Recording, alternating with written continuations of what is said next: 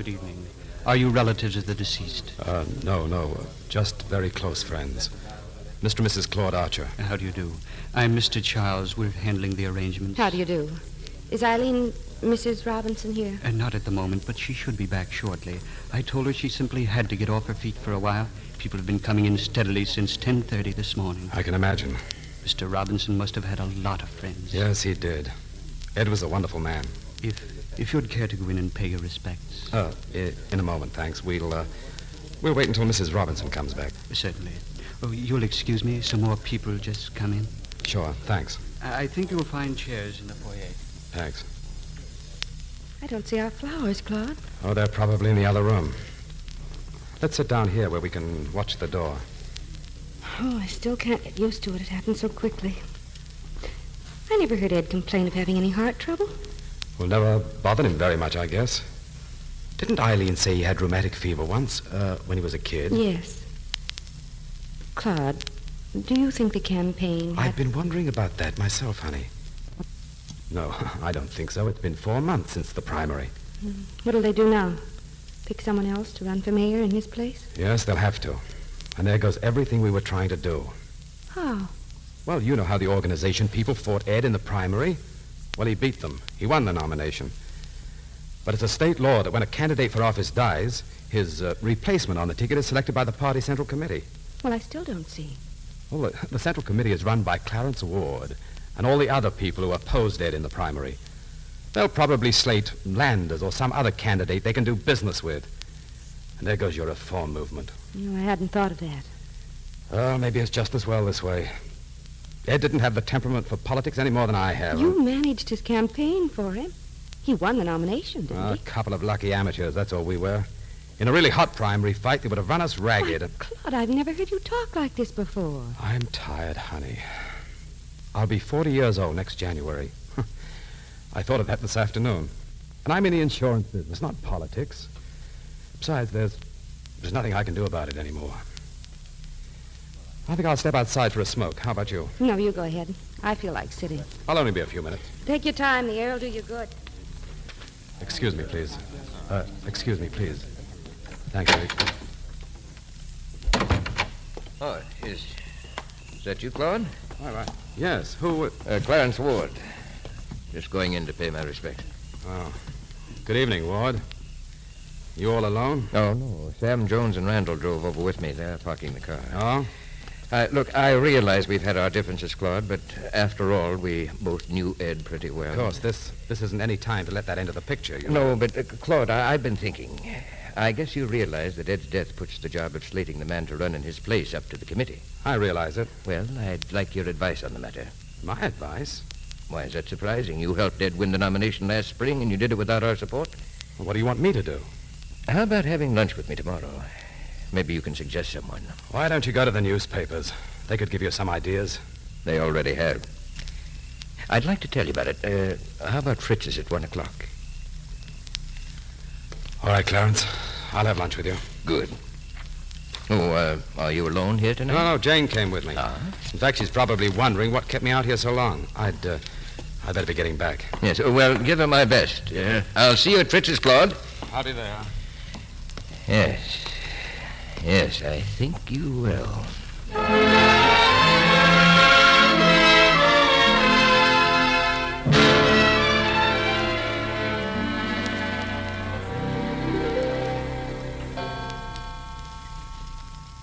Claude? Yeah?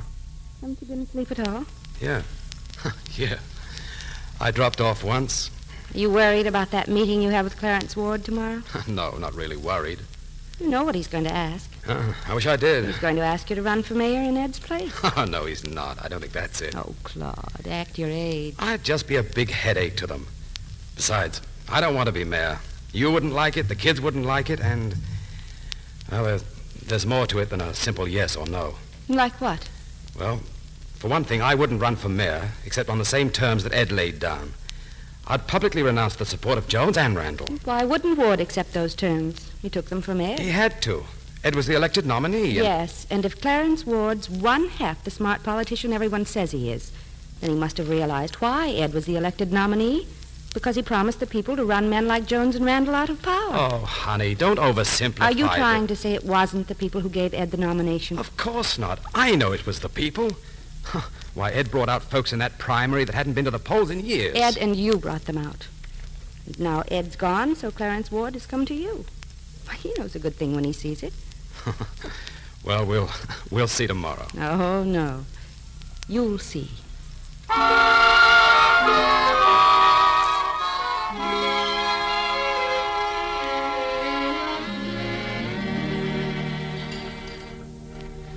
More coffee, Claude? No, thanks. 2 cups are my limit. Don't tell me you've got a bad heart. No, nothing like that. Yeah, how about a cigar? No, thanks, I will. Yeah.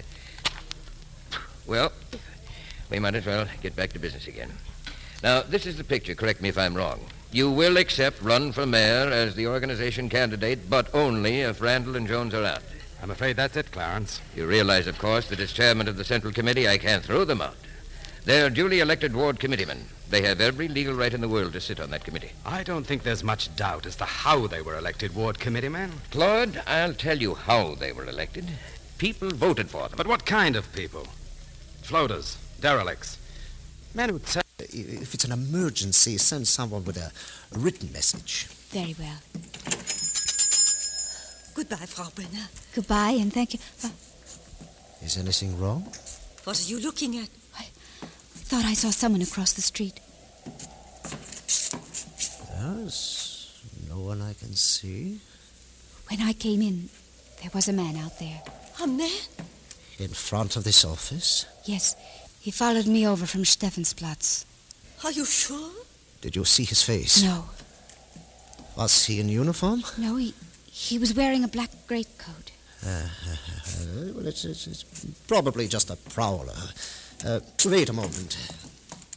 What are you going to do, Gottfried? Step outside, see who it is. But is that wise? I am the commandant's personal physician. If I behave overcautiously, someone may begin to think I have something to hide. Even so, It's probably just some loiterer.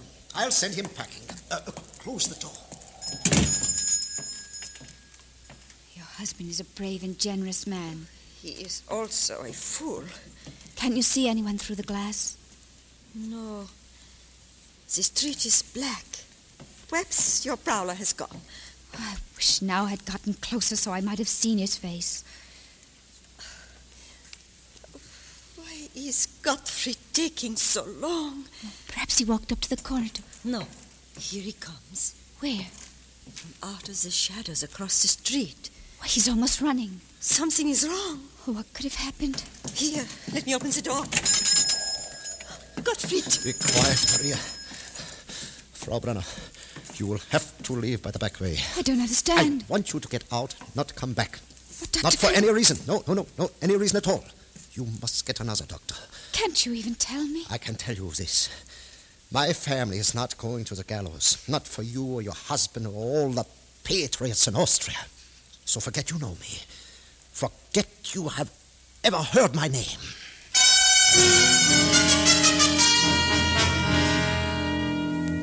5 minutes later, I reached the mouth of the alley that led from the rear of the doctor's office back to Waldstrasse.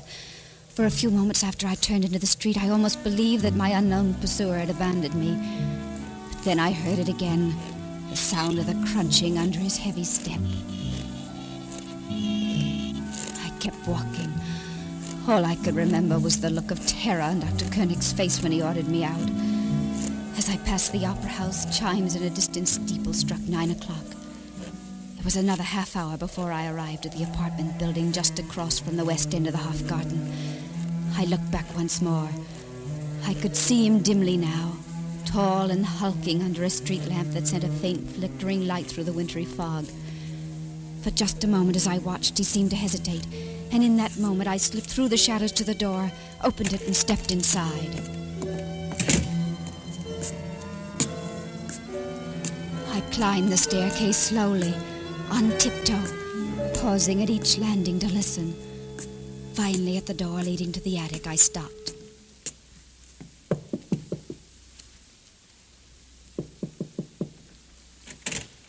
Mother. Has anyone been here, Julie? No one. Father has been restless, so I was reading to him. He's awake? Yes. I think I've been followed. Followed? I'm going in to talk to your father. I want you to stay right here by the door and listen. All right. And if you hear anything at all, out on the stairs, down on the landing, come and tell me right away. I will, Mother. Kurt? Hello, Louisa. Did you see Dr. Koenig? Yes, dear. He gave me some medicine for you. He's a generous man. Kurt, something's happened. I was followed tonight. Followed? By a man, not a soldier. I first saw him near Dr. Koenig's office at the Waldstrasse. And all the time I was there, he waited outside and then followed me back here. But he did not stop you. No, but Kurt, if he knows you're here or even suspects... That doesn't sound like the Gestapo. If they had even an inkling, there would be 4 of them breaking down the door, not one lone man. Then who else could it be? Perhaps member of the underground? Some of the others who escaped could have made contact and told them about me. Kurt, 2 of your companions were captured. When? This morning. Dr. Koenig heard it at the commandant's. Did he learn the names? No, but if they knew you were wounded, the Gestapo might have gotten it out of them.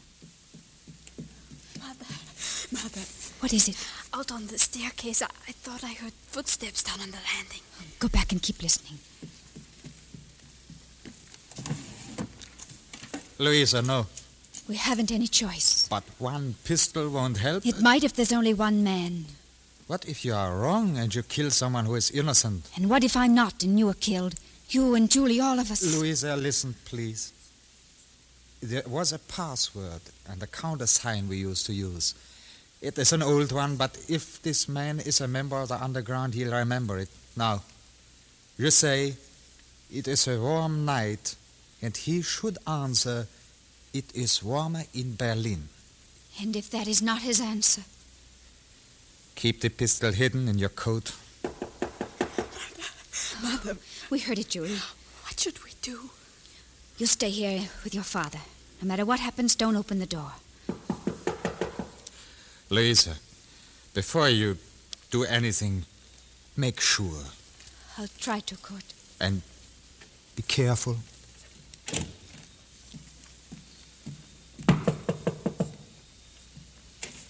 Come in. Didn't you hear me knock? What do you want? I want to help you.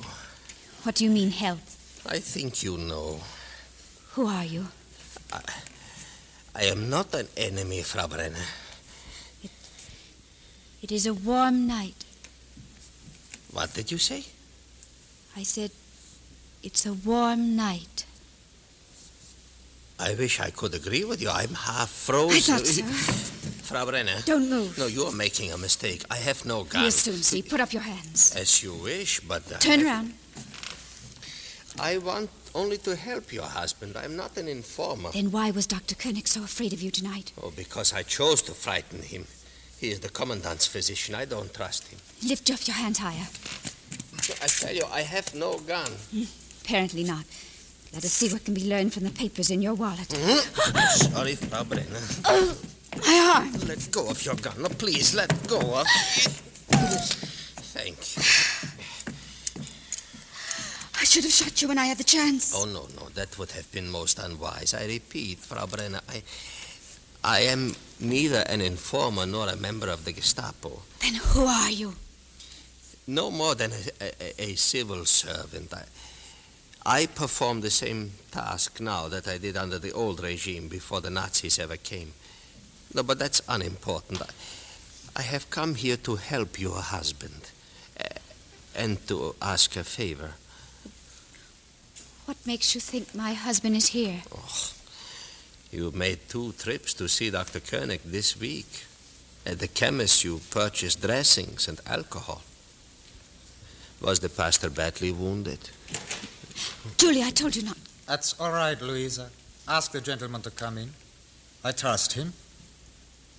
This way. Have we ever met, sir? No. No, but I heard you preach a few times in the old days. How is it you think that you can help us? When you are strong enough to leave the city, you will need papers, money. Yeah? And you can get these things for us? I can try. It will take time, but I have friends in the regime. Clerks, non-entities like myself. In their own way, people of that sort can be very helpful. And what is the favor you want in return for this? Oh, it is a little thing, and only after your husband is much stronger. What is it? I would like to hear you preach again. But where? They are forbidden any assembly of more than 3 people. The risk would be too great. No, I don't mean a real sermon in the church. I meant if perhaps I could just to come here once in a while, when you are stronger, and hear you talk. You know, we never hear talk like that anymore. Yeah, I know. And whatever faith or hope and love that we had, it seems to be frightened out of us. But you, Pastor, you are an example of the courage that we need. And we'll need even more of it as the end comes closer. How do you mean? Oh, these Nazis, they are frightened themselves now. You remember the Reprisal hangings 2 years ago when the Gauleiter was shot? Yeah, I heard something from one of our guards. Louisa... I did not want to tell you. Dr. Koenig says they are thinking of it again. Because of us? Of our escape? Oh, if it were not that, it would be something else. But I won't have more hangings on my account. I will give myself up first. No. They would simply hang you with the others. That would save no one. Were you working for them 2 years ago when the last hostages were taken? No, I had no part in that. Although a friend of mine worked in the very office where the lists were drawn up. How could you stand to look at him? It was done by lottery, every 5th name. No, with the SS looking over his shoulder, there is nothing a man can do. I would still not consider him guiltless. What could he have done? What could any of us do? That was the group including Archbishop Mueller, was it not? Yeah. He died forgiving his persecutors. Like a saint. You were present at the hangings? No, it was an order. Every civil servant was checked. No one dared to stay away. Poor man. No, Pastor Brenner, before I leave... Must you? Oh, I am afraid so, yes. It is long past curfew, but I would like to give you something in case we do not meet again. But surely you'll be back. Oh, I will make every effort, but just in case, you know. Here, it's wrapped in this small box. Oh, may we look at it? Oh, when I have gone, Frau Brenner. Of course. Yeah. One last thing, Pastor, huh? Yeah. I know the man who owns this building, and as long as you remain here, you will be safe. So, when can we next expect to see you? Perhaps a month. I will come again when you are a little stronger. Now, I must go. No, I'll see you to the door. Goodbye, young lady. Goodbye. Goodbye, Pastor. Goodbye, and thank you. We still don't know who you are. Can't you even tell us your name? My name is not important.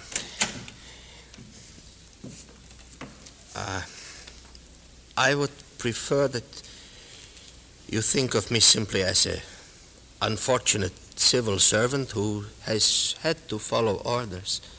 As you wish. Goodbye, Frau Brenner. Goodbye.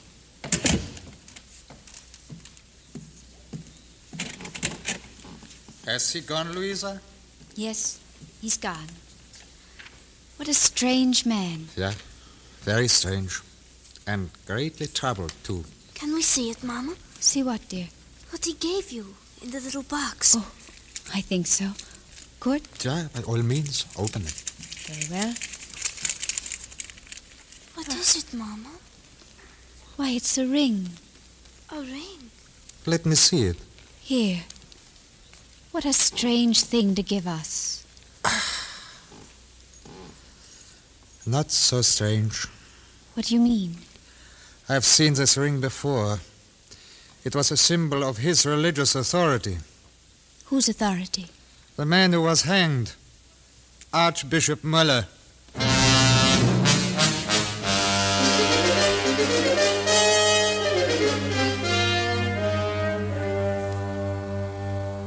From that day on, the mystery that hung about the dark stranger deepened, although the results of his efforts were all about us. A few weeks after his visit, I received by mail an envelope containing almost 500 marks.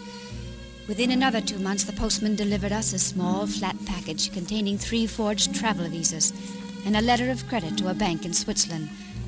By now, it was spring of 1945, and the Allied armies had pushed deep into Germany and Austria. Our temptation to use the forged visas was overcome only by Kurt's certainty that in a month at most we would be liberated. We had almost given up hope of ever seeing our mysterious benefactor again, when late one cool night during the last week of the war, he paid us a visit. I can stay only a short while, but I wanted to see you once more. Once more? Man, in a matter of weeks, we'll be free again. To see each other as often as we wish. And then we will show you our gratitude, really show it to you. No, you owe me nothing. Well, at least I owe you a sermon. No. You never even came to hear me talk, and I was so flattered. Yeah, I couldn't. I wanted to, but I couldn't. Sermons can be pretty dusty, huh? You were wise to stay away. Perhaps not. That's one of the reasons I came to see you tonight. What's that? Long time ago, you delivered a sermon. I think it was in Linz. I read it in the paper. The subject was courage. The courage when you are being wronged by others. Do you remember it? Yeah, indeed I do. It was that sermon which sent me to the concentration camp. Yeah, do you really remember it? I mean the actual words? Oh, sure. Most of them. There were times during my captivity when those words were all that sustained me. Now, would you say that for me? Just for me, here? Well, if you wish, but it's a rather long sermon. That's almost half an hour. Oh, yes, if you'd rather not... No, I am flattered. Louisa? We'd love to hear it. All right, I think it began... In times like this, we have only one voice that tells us right from wrong. The small voice within us from God. The voice of our conscience.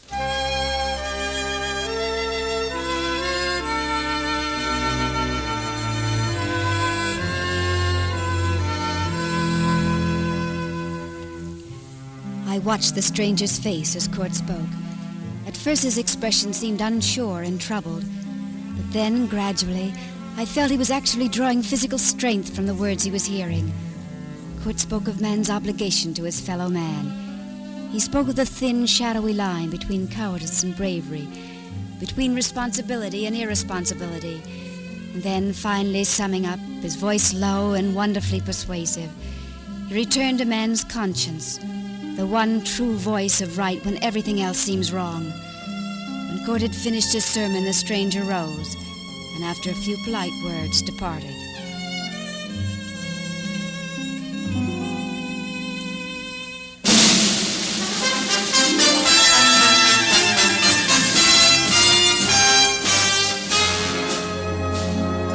Less than 5 days later, the American soldiers arrived, and we were free men and women again.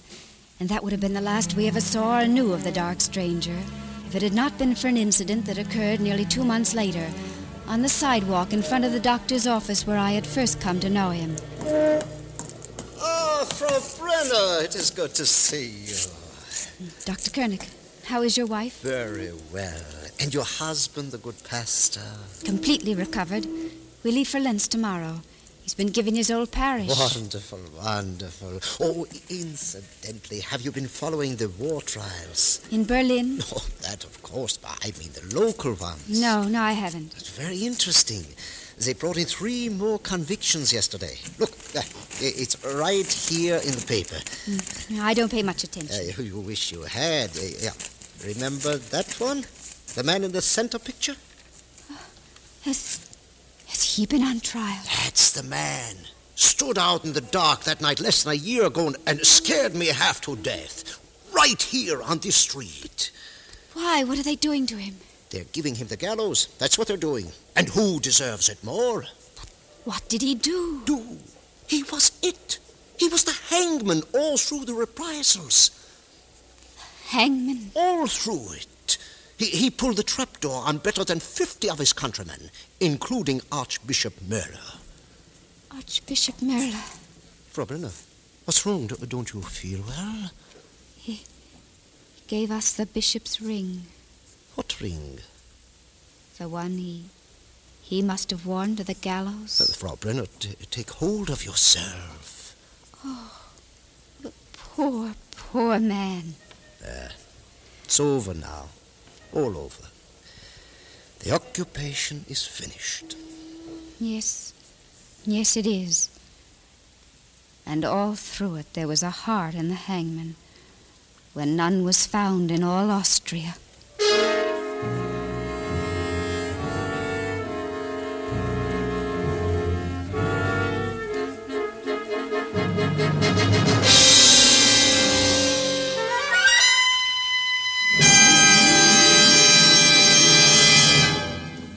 This is Bill Bendix again.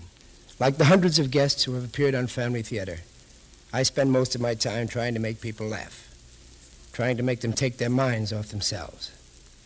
But that isn't enough to make them happy. Sooner or later, people have to stop laughing and start thinking. They have to put their minds on themselves. They have to reflect. Yes, reflect on how each of us is lost unless we have faith and hope in a God to whom we can bring our troubles and pray for help. That's the reason for Family Theater. Just a weekly reminder that all of us, and especially our families, need God and should pray to Him. If you've been neglecting prayer, why not start today with your family about you in the circle of your home? Find out for yourself that the family that prays together stays together. More things are wrought by prayer than this world dreams of.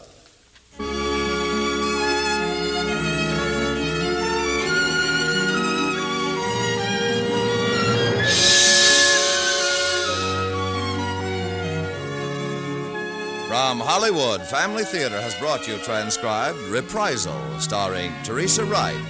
William Bendix was your host. Others in our cast were Irene Tedrow, Ann Whitfield, Ben Wright, Lawrence Dobkin, and Lou Krugman. The script was written and directed for Family Theater by John T. Kelly, with music composed and conducted by Harry Zimmerman. This series of Family Theater broadcasts is made possible by the thousands of you who feel the need for this type of program, by the Mutual Network, which has responded to this need, and by the hundreds of stars of stage, screen, and radio who give so unselfishly of their time and talent to appear on our Family Theater stage. To them and to you, our humble thanks.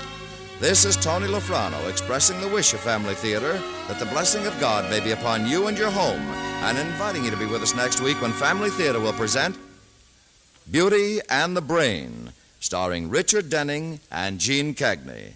Vic Damone will be your host. Join us, won't you?